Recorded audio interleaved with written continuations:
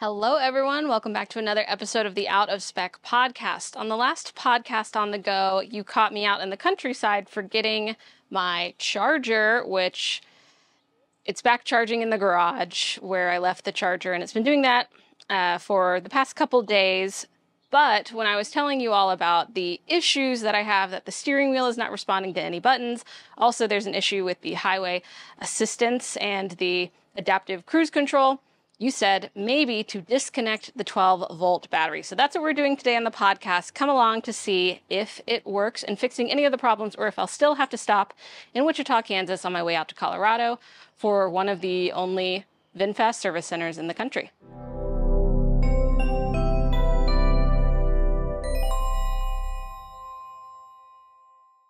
This episode is made possible by the support we get from Fort Collins Kia. If you are in the market for any electric Kia, not only do they never add market adjustments, they will deliver your car to you anywhere in the 48 contiguous states for out-of-spec viewers.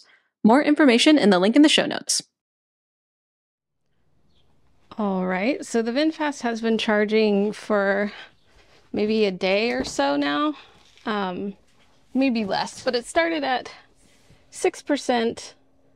And it is at 48% right now, with an expected range of 128 miles and 33 hours remaining until 80%.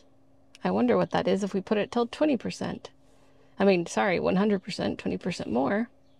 57 hours. I'd love to start my road trip with 100% and then just see what happens, although I don't think that is necessary because my first stop should be Franklin's charging in Little Rock, Arkansas, which will be fun because Kyle has been there and they have a lineup of different EV chargers. So maybe I could do a little podcast with JT there.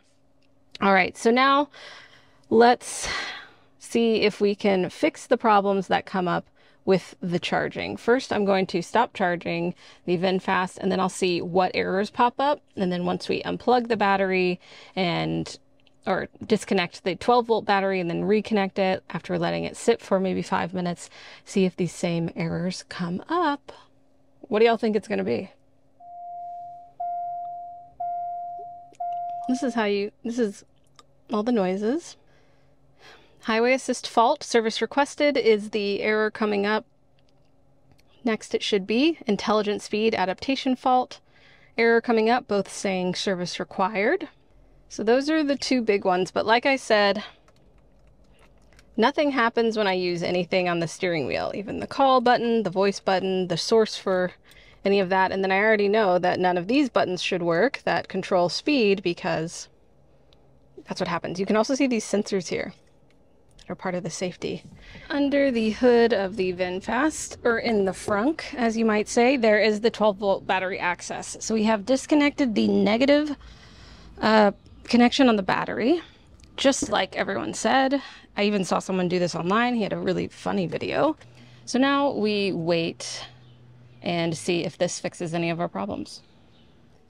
We have reset the battery, left it unplugged for about 5 minutes or so, and now let's see.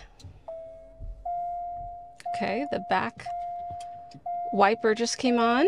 Okay. Tire pressure monitoring system fault. Cooling system fault. Interesting. Okay, so these are two new problems that didn't exist before we disconnected the batteries. Okay. It's at least responding to the steering wheel, so that's good. What about if I try to...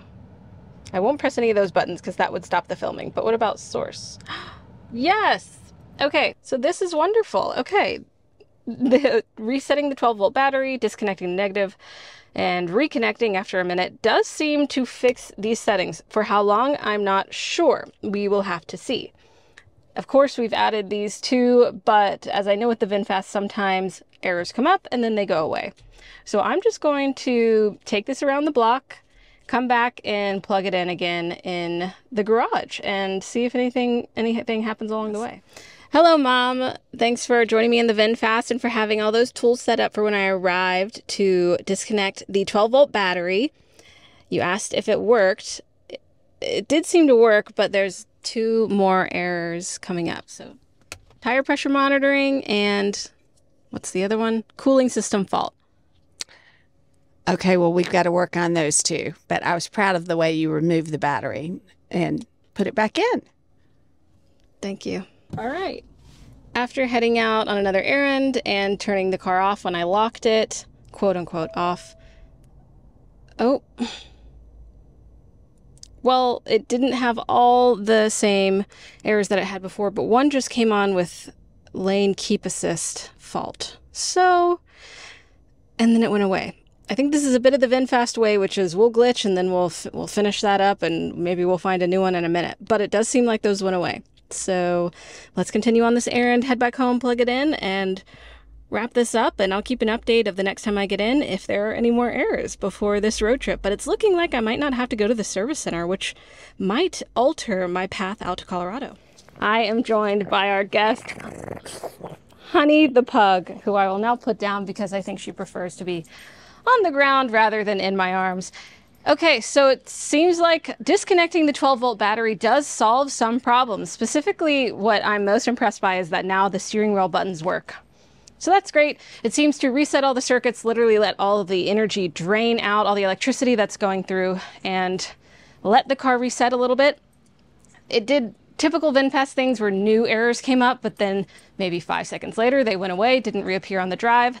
So now what I'm going to do is call VinFast Service Center and see if that software update that they were going to give me while I was there, that would take 3 to 4 hours, is really that essential.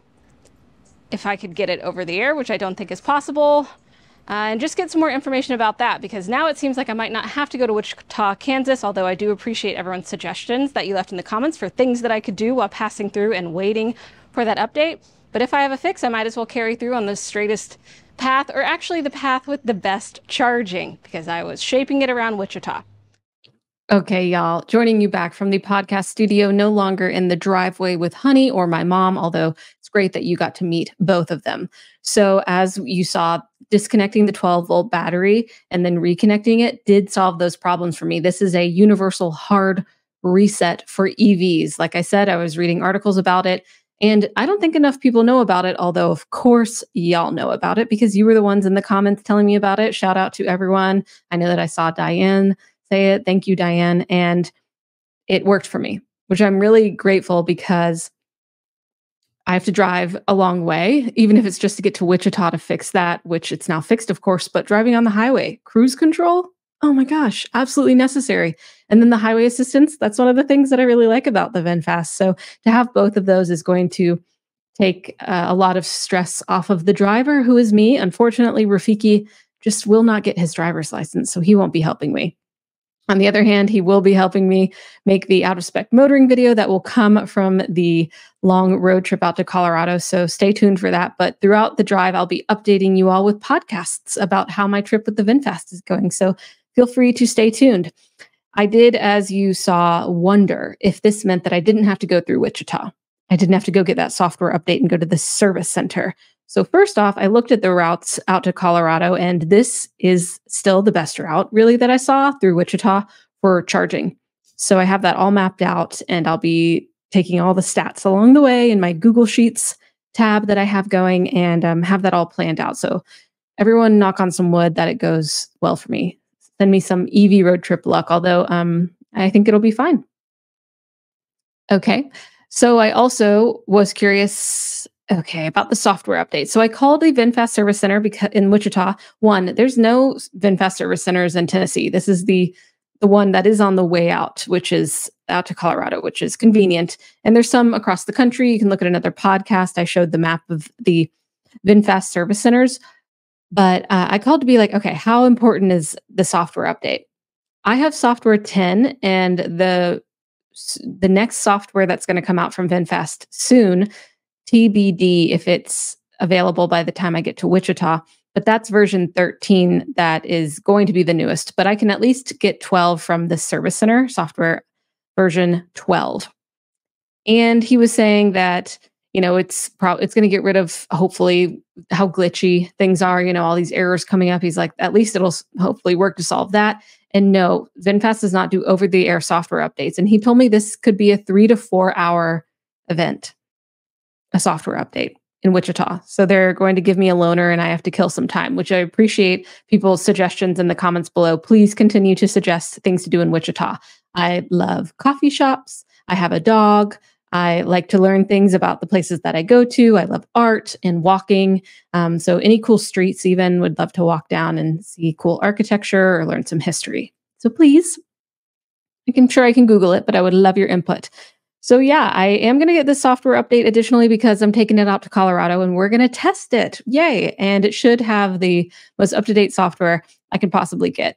Will I go back through Wichita and get it updated again with version 13 or whatever is available by the time I come back from Colorado? I don't know.